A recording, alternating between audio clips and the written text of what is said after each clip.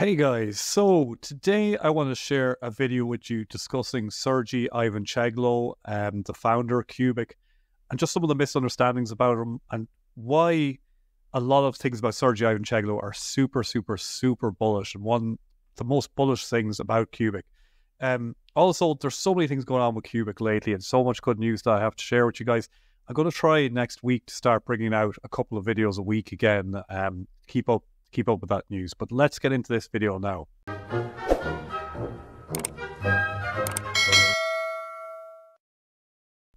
So yeah, this is kind of a reaction to some things that I've just been seeing on X or Twitter or whatever you want to call it. And the first thing is just this guy Max that's been flooding Qubic generally every day lately. And just a lot of his FUD is unfounded. Like he has some valid points, but a lot of it is just over the top. And he's just making the point that CFB was arguing that the white paper would not come till the end of development. Really important point here is Qubic is fully developed. It's just stuff in the line of useful proof of work and AGART that isn't fully developed. And obviously, every crypto project is still in development. For example, if you take CAS is still developing smart contracts. So every project's in development, but the basic roots of Qubic are developed. It can run smart contracts. It has decentralized apps. It can transact at a super scalable amount. And I'll show you that in some upcoming videos. They're sharing actual facts of that now. It's feeless. So it's a working tick chain, as they call it, blockchain or crypto project. So it's working. It is developed. It's just Sergey Ivancheglo is talking about the huge development of it. So that's just a null point, but we'll get into that in a second. And they said that AGART, is meant to be down for 2027, and now it's magically been brought forward years. That's just untrue. They think that they can, that they're getting some developments for AGART, that they're making progress quicker. They also, or Sergey Ivancheglo also thinks that AGART is, it could have some use cases before 2027, before it's fully developed, but it's not been brought forward. Still the target's 2027. And then another point that this guy makes is that, Qubic, in reaction to all the FUD that I was getting, is now releasing a white paper, is releasing a scientific paper, and is changing its tokenomics. And the thing about that is I see that as really bullish. He's saying that that's a reason to say that Qubic is shady or something like that. But I see that as positive news because I know what it actually means is that Qubic, firstly, is actually a truly decentralized project. And what that means is that Sergey Ivancheglo doesn't want the white paper to be released now.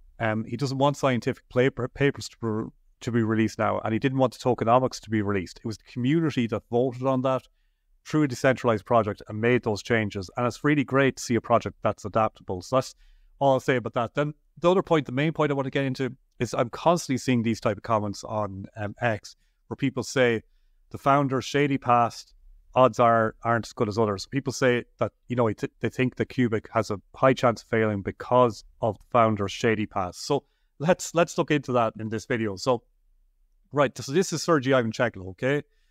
And is he a problem? Well, CFB, and this is my opinion, and I'm going to explain to you why, he is the reason to be bullish on Qubic. It's, everything else about Qubic is important and it's impressive or whatever, but this guy is the reason that you and me should be really bullish on Qubic.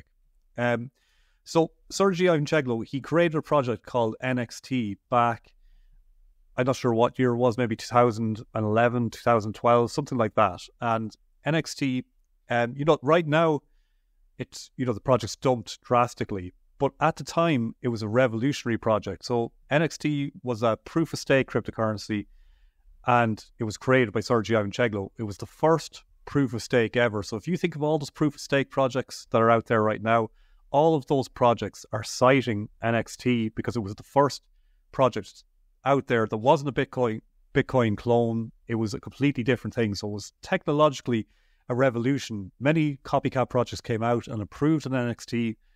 Ivancheglo then had a choice. Was he going to stick with NXT and try and make it, competitive, or was he going to move on and start something new? And he decided to move on and start something new, while NXT continued on as a project and still exists as a project today.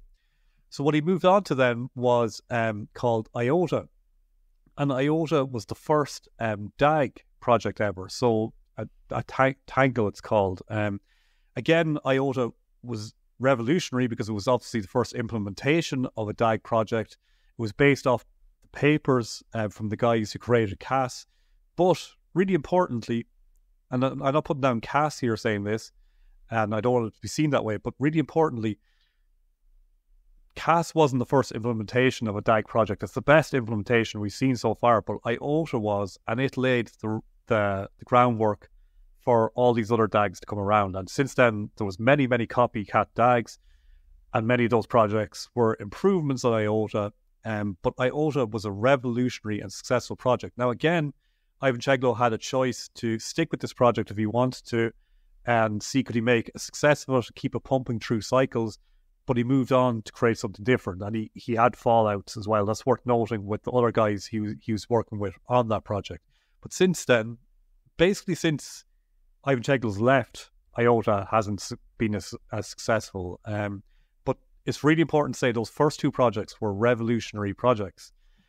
And then in terms of returns, that if you bought both IOTA and NXT during their ICOs, and by the way, the first ICO ever was created by Sergey Ivancheglo. If you bought them during their ICOs, you would have had the biggest returns that anyone has ever seen in crypto.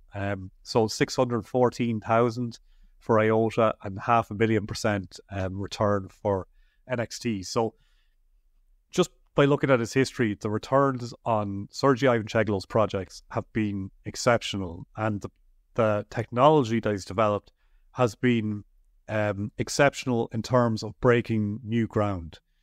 But he's moved on for those projects then when he went as far with them as he thought he could.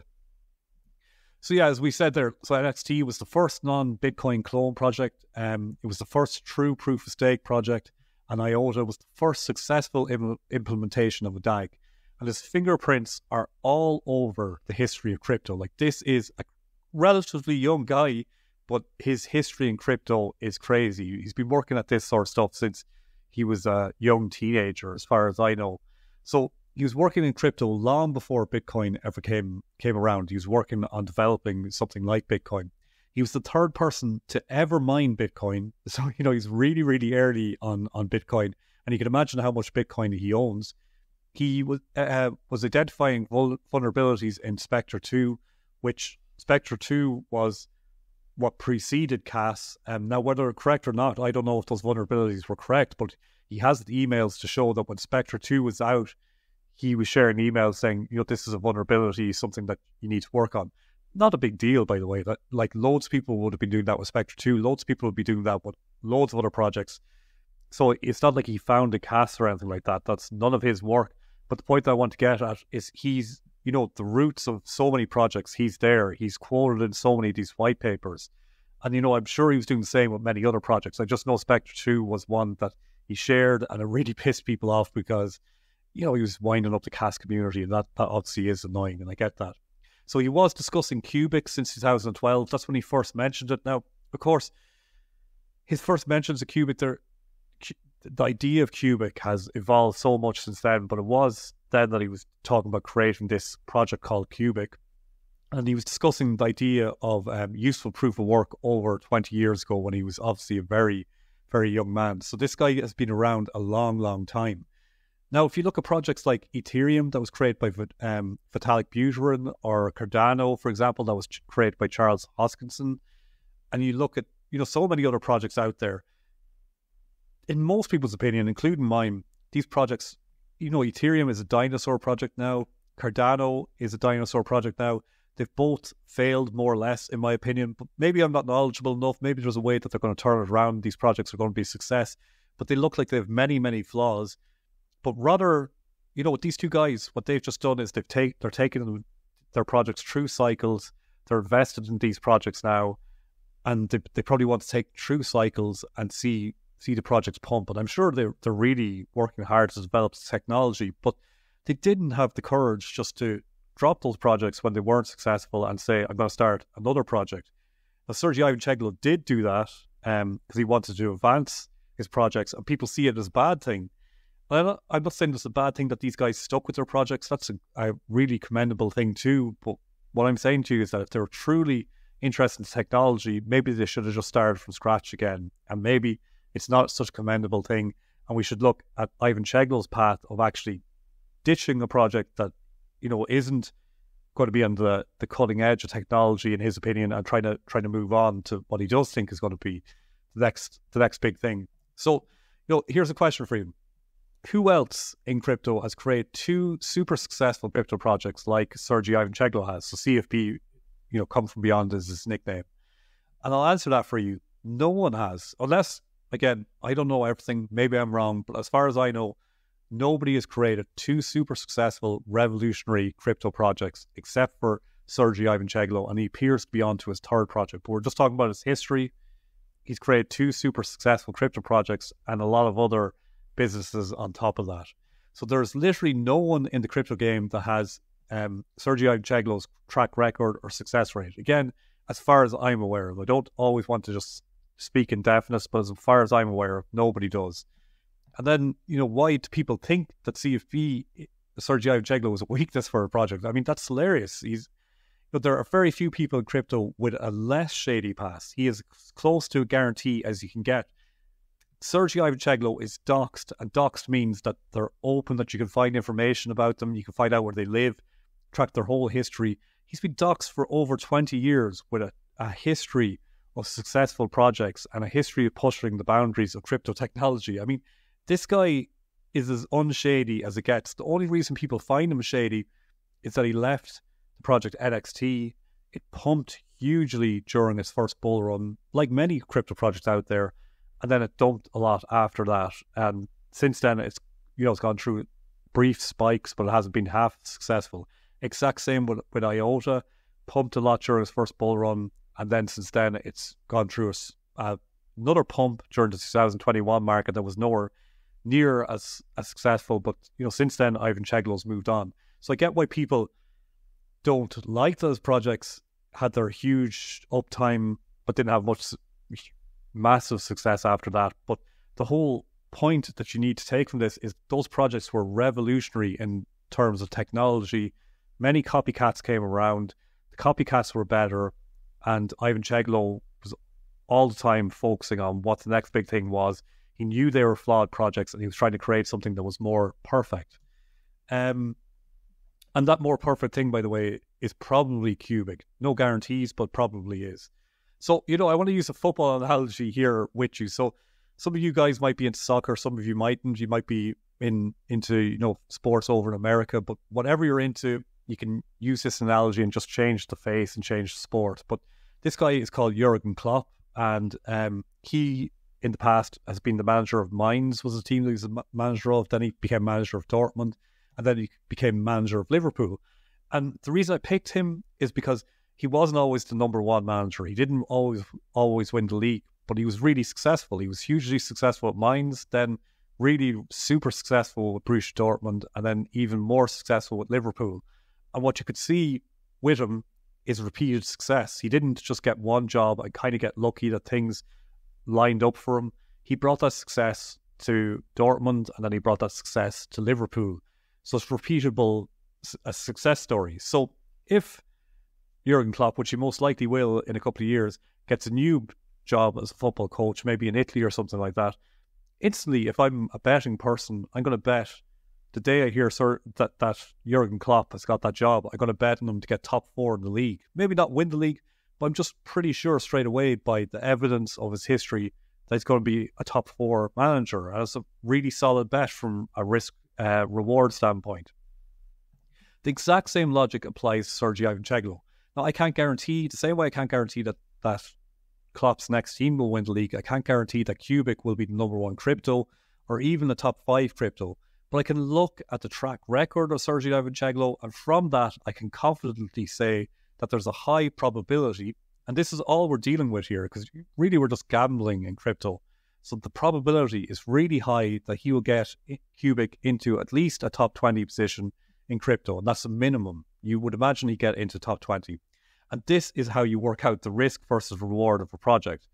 And there's no project, in my opinion, right now that has a more obviously strong risk-reward profile than Qubic right now. Because Qubic is sitting around a market cap of less than $200 million.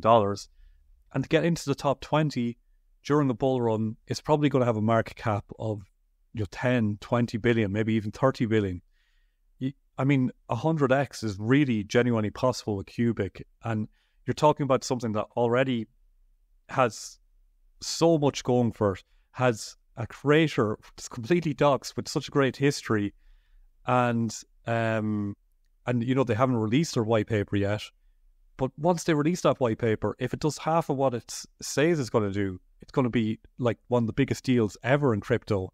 And this guy's track record shows that he delivers on his promises. So, I mean, I just don't get it. I don't get how people are fading this crypto project to any extent. I just think it's a great time to buy.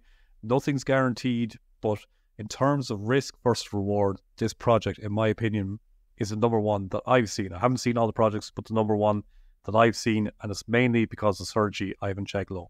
That's all, guys. I'll see you on the outside.